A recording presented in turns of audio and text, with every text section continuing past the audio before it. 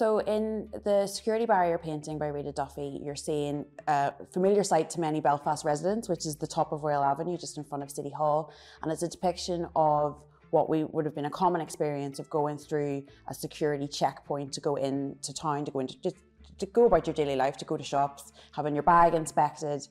And what you're really seeing there is the characters and the people of Belfast that were around. There's a lot of people in the painting that I remember from my childhood that are being depicted in that, and also just like the dress and the buses from the 80s in Belfast, and how people had to be confronted by this security experience every time they were going about their normal life. And anybody in Dublin might remember that from travelling to the north. I'm sure not many people maybe did during that time, but it's a way to communicate what the lived experience was here.